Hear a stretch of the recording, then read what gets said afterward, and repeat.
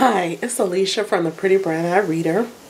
Recently, Joe from the Retired Book Nerd posted a video with a challenge. The challenge is called A Word About Words, in which she challenges booktubers to discuss some of their favorite quotes from books that they've read in the past and how those words string together. It seemed like a very interesting challenge, and when I first heard it, one quote came to mind, and I was thinking about others, and I began looking through my notes and seeing so many good quotes from books that I read over the past, and I just want to share a few of you. The first quote, the quote that I was thinking of that came to mind, is from a book, Coldest Winter Ever by Sister Souljah. In that book, the lead character, her name is Winter, hence the title, and this is I guess you would call it a coming of age story about a young girl growing up in New York and the challenges that she faces. This is probably one of the books that is considered urban literature, but to me it's just a great story. And I don't have a copy of the book, and the reason I don't have a copy of the book is in the past I have worked as an adult educator at a technical school in my area, and I worked in the GED program. So for students who were studying for the GED, it was an independent study, and they still had to learn the elements that you would learn in high school, like how to break down a story with characters, plot, climax, what does the title mean, where's the irony in the story, those type of things. And so I found as I was working in this environment that the students couldn't relate to the material that they were told that they need to read. For instance, I remember two of the things that the lead teacher often wanted them to read was Of Mice and Men and The Old Man and the Sea. So many of the students that I had came from low-income areas. They were African American, and they could not relate to the material that the lead teacher wanted them to read. Seeing that the frustration on their face when they would come to me like, Miss Alicia, I can't understand this stuff, so how am I supposed to understand what I need to know for the test or to get to my next module? So I took it upon myself to bring in some books that I had in my own personal library. I brought in all the mass market paperback books that I had, and The Coldest Winter Ever was one of those books. The younger people in the class would read the book, and what I would do is ask them to keep a journal. Through the journals and discussion of the book, I would introduce what is plot, what is character. As they were telling me about for instance, I would say, as they were telling me about people in the story, I said, that is a character. Who is the main character? And so that's how I would teach them the parts of a story by using this novel. And they could relate to the novel. And what I found was once they got interested in that story, they would ask me, well, what happened to the characters in there? I said, well, Sister Souljah, she wrote more than one book, so you're going to have to go to the library and get the other ones because I don't have them. And so what I found was students would begin to go to the library and check out books from Sister Souljah, but then while they were there and talking to the librarians would suggest other books, and so they would bring their books to class, and that's how I was able to help get them started on, some of the students started on reading. And my lead teacher was a little shocked by, well, how did this happen? How did they all of a sudden couldn't understand their English modules to now they're understanding? It was just that story. I had to find something that they could relate to. But anyway, so I don't have a copy of that book because when I left that job, someone was still reading it, and so I told them just to keep it and just to pass it on to the next person who wanted to read it. So one of the quotes that always sticks with me from The Coldest Winter Ever is the following quote: "Every right decision brings us blessings. Every wrong decision brings us pain." That one sentence sums up the entire experience Winter has in that book. Whenever she made right decisions, she had blessings. When she made wrong decisions, she brought pain to herself and to others in the story. Some people may wonder, well, how do you know when you're making a right decision? The way I justify making a right decision is, am I causing harm to myself or anyone else? If I'm not causing harm to anyone else, that's most likely a right decision, and it will bring about blessings. When I'm causing harm to myself or someone else, it will bring about pain. So that, for me, is a quote that has stuck with me since I read The Coldest Winter Ever, and it's one that, to me, summarizes the book.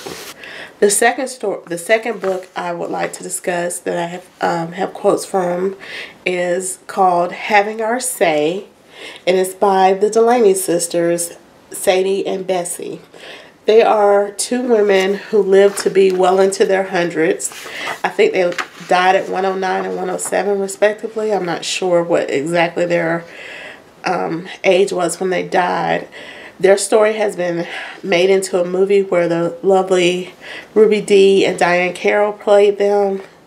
What better, two better actresses than that to play your life story. But to me, there are some very interesting women because they were born right after the Reconstruction era, and they lived up into the 1990s or early 2000 maybe. But for them to see that wide breadth of history, especially concerning African Americans, is tremendous. They even talk about in the book, when the March on Washington happened, they were already senior citizens. And that is kind of amazing to me that, you know, they watched it on TV because they didn't want to go because they felt they were too old. And to think that they lived 30 more years past that's amazing to me. Anyway, these ladies share so much wisdom in their book. There's several quotes and several things that they say in the book that I want to share. One of them is actually a quote that they had from their father that he used to tell them all the time. Their father was a teacher, and he instilled in them the importance of giving back, especially to African Americans, or colored people as they were called at that time, to help the race progress from the legacy of slavery into something more than what was anticipated of them at the time. So he would tell them, don't ever give up. Remember, they can segregate you, but they can't control your mind. Your mind is still yours. And I love that amount of wisdom from them, from their father. Secondly, their family had a creed. And I had never heard of an African American family having a creed, but so that was something interesting to me. But their creed was self-improvement through education, civic mindedness, ethical living, strong belief in God. And I thought that's an amazing creed to have. And they also had a motto, a family motto, which was, your job is to help somebody. So those are some things that I took away from that book, and I encourage everyone to read it. It's a very, very interesting read. The last book that I have a quote from is from my future mother-in-law. You may wonder, who is my future mother-in-law? Well, it's Miss Lucille Oneal, mother of Shaquille Oneal. Anybody that knows me knows that I have been a huge fan of Shaquille Oneal, the basketball player, since he was a student at LSU, and I felt he got snubbed for not being on the first dream team. They chose Christian Laettner from Duke, but anyway, that's a whole nother situation. But Shaquille Oneal is like one of the people that I admire. I follow everything about him, and so when I saw that his mother had written a book, I had to read it to find out what she had to say. It is a very interesting book, as most biographies are. She talks about the challenges she had growing up, including becoming a teenage mother when she got pregnant with Shaquille, and how she persevered through all of that. And the writing style for the book was very interesting because she always left a hook at the end of the chapter to keep you reading. And so I really enjoyed Miss Oneal's book, Miss Lucille. I forgot to say the name of the book. Walk Like You Have Somewhere to Go. And she got that saying from someone an older lady who told her, honey, you need to walk like you got somewhere to go. So she always kept that in her heart. And so whatever she was doing, she always tried to hold herself with dignity and to walk like she definitely had somewhere to go. But even though that was a very good quote from the book, the quote that I love is when she talks about her life after she's Miss Oneal went on to get her own education after her kids have gotten grown and her husband was in the military, and they lived in Germany and then they moved back to the U.S. But she later in life got her master's degree from Phoenix. Just talk about how wonderful how much her life has changed from when she was a child to now. She had a beautiful quote that summed up her life that I just absolutely love, and I think about it often. She says, "I sleep on the sheets of satisfaction, the pillows of peace, and the cushions of confidence." That is a wonderful quote to live by. Who could not want confidence, satisfaction, and peace in their life? And I thank Miss Lucille for writing that, my future mother-in-law.